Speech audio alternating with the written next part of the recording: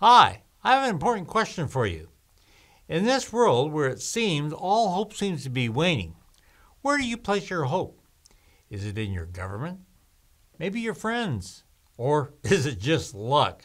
Well, today we're going to discuss about how God is our real hope in time of need. Stay tuned.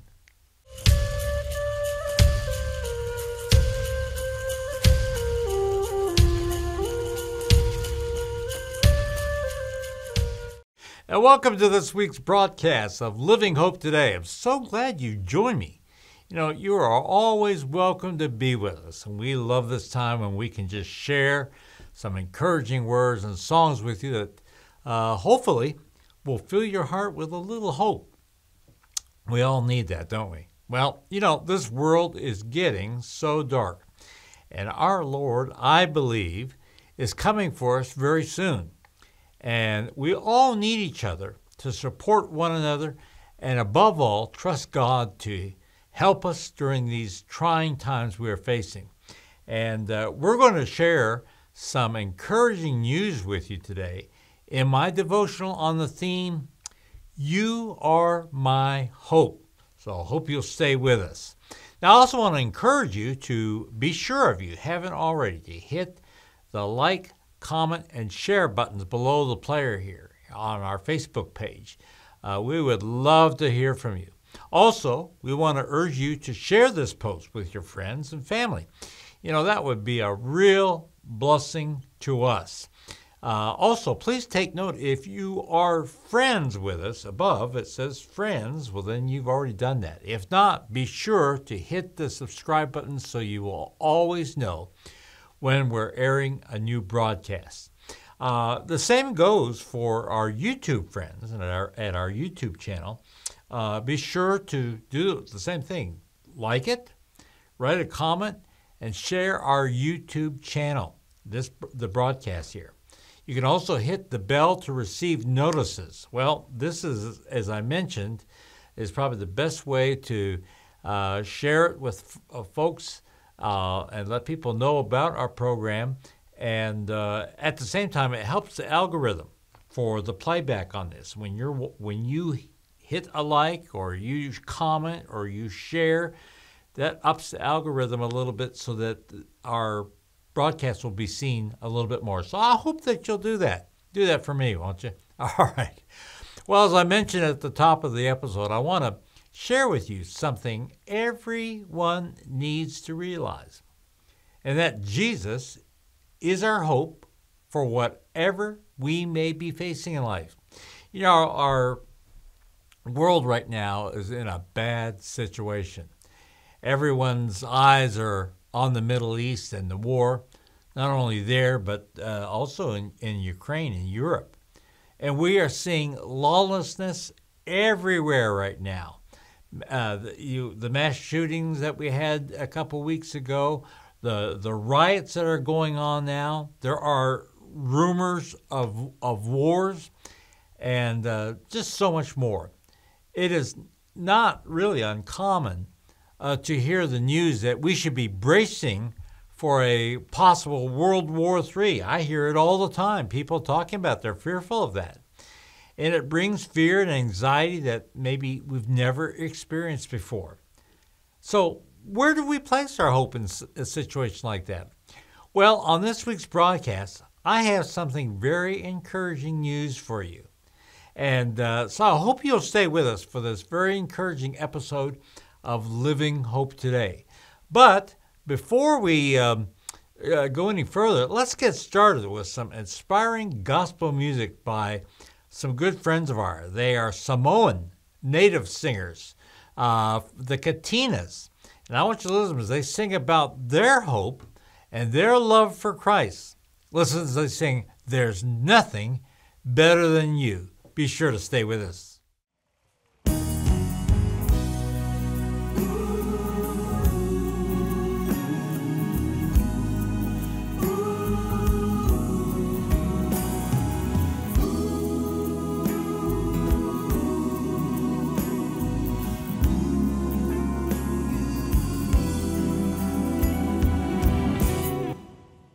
Search the world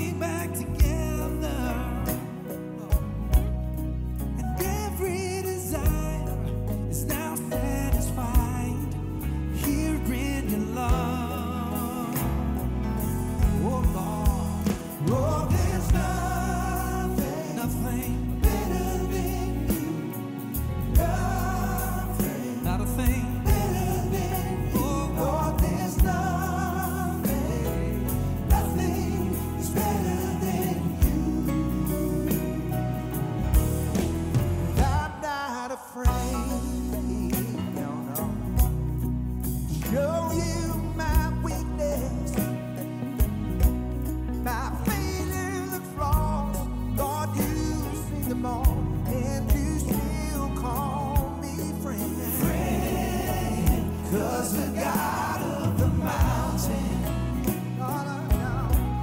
is the God of the valley.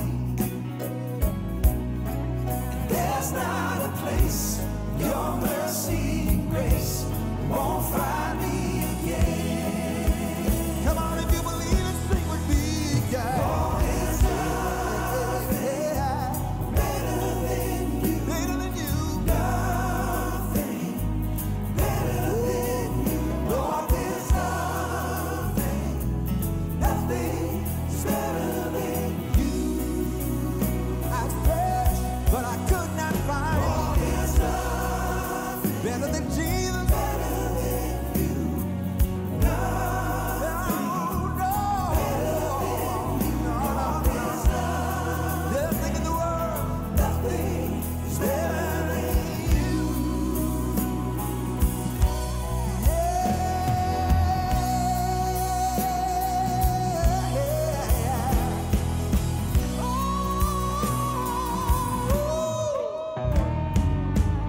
You turn mourning to dancing. You give beauty for ashes. You turn shame into glory. You're the only one who can. Turn mourning to dancing. You turn mourning to dancing. You give beauty for ashes. You give beauty for ashes.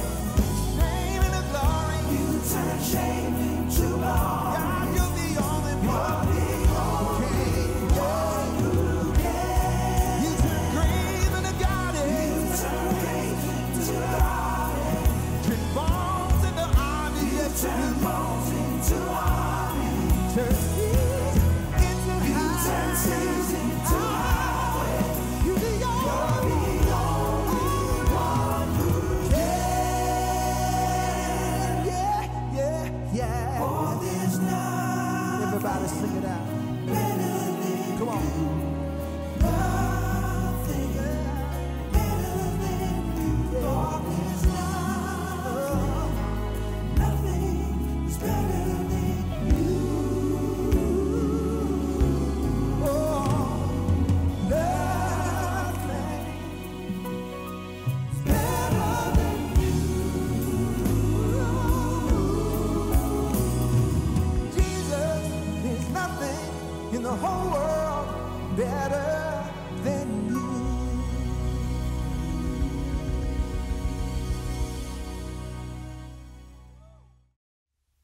All right, and that was our friends the Katinas from Nashville, Tennessee, singing for us. And I hope you enjoyed their wonderful ministry of music. They are Samoans from the Samoan Islands, and I hope you enjoyed their wonderful singing.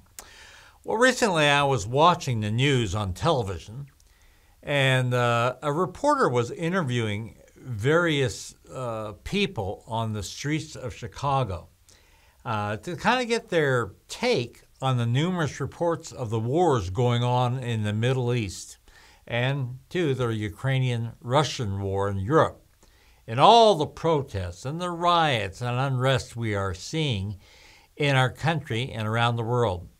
And as the reporter talked with several people, the fear of things getting worse and what he was explaining to them showed on their faces. And the responses of worry and concern, you could see it. Well, maybe you can identify with this. People are genuinely fearful of what we're experiencing in this world right now. We have no faith in our leaders. Some of us have no faith in our country or the chance of seeing anything return to normal. I said last year, after we had the COVID, a couple of years ago after the COVID, that we'll never be going back to normal. It will always be like it is and get worse.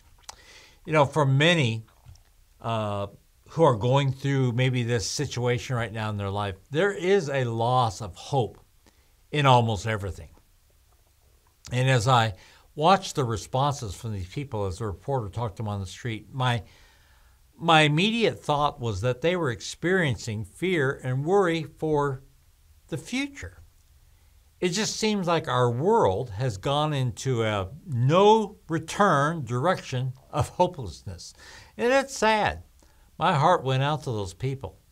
And I realized they were placing all their hope for the world on better circumstances, maybe the end of the wars, or perhaps a return to better times. Maybe even the election of new leaders that they could place their hope and trust in. But as a follower of Jesus, I couldn't help but think how they need the assurance of Christ, our only hope. You know, when I think of the word hope, I can't go without thinking of the many times I have heard people say to kind of reassure themselves that there is hope in Christ. In reality, when you think about it, our reply to what is going on around us should be like this. Our hope is Jesus. Our only hope is Jesus. Our hope is built on our personal relationship with Jesus, knowing He is the only one who could take away our worries and discouragements and like no one else could ever do. And when I look at the meaning of hope, I think of the verse that we read in Scripture.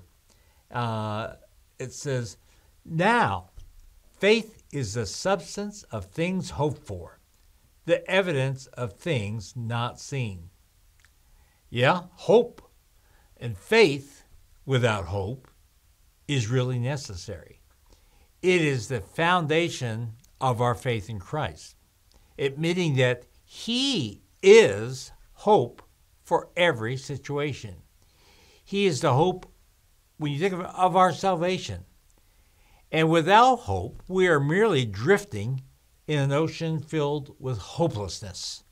To have hope means to have a desire of good with the expectation of obtaining it, of getting it. Hope without expectation, it is really just hollow and really without any substance. You know, we read in Hebrews 6:19, we read this assuring word. Look at this. It says, "This hope we have as an anchor of the soul, both sure and steadfast." In other words, don't let that hope go. Hang on to it. Don't be deceived, distracted, or discouraged by all that is going on around us in this world.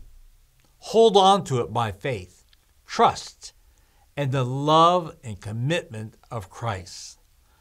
Let it be, as we just read, an anchor that holds you no matter how great the storm. And I mentioned a while ago, like in this is like a sea of lawlessness that's going around here, a sea of no hope. That's what it feels like for many people.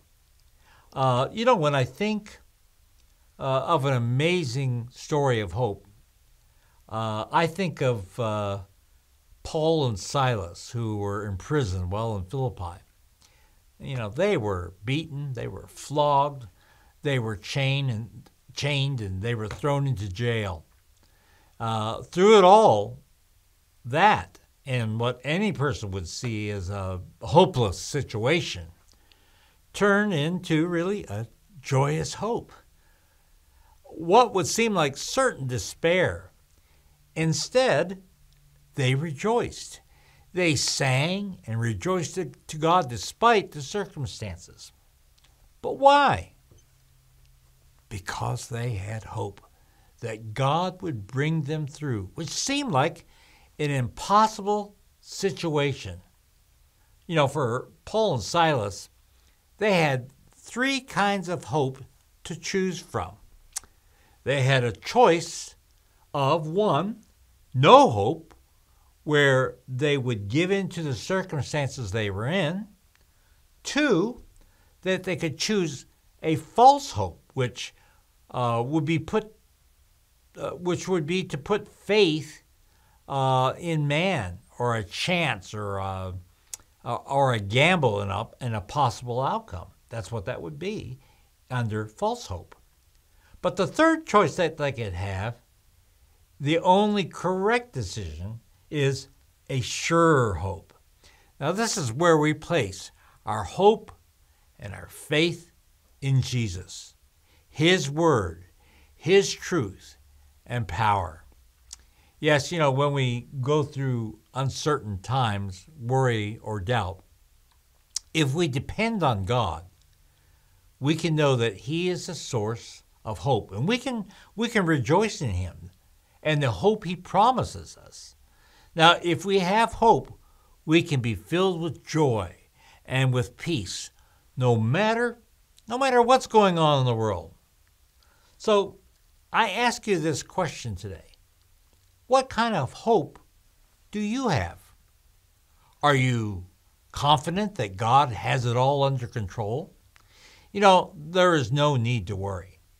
There's no need to be frightened by what's going on around us. Instead, put your faith and trust in Jesus. Always remind yourself of this precious promise God gives us. And I want you to look at this. For I know the plans I have for you, declares the Lord.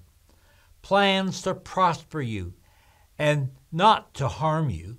Plans to give you hope and a future. Today, I want you to remind yourself not to place your hope in the world system, or any human being in this world. Instead, rejoice in the hope that God gives to you. Place your hope in the living God and His power to save and make everything right in His time, in His way. What will you do? Will you do that today? I trust that you will. I want to thank you for joining us in this week.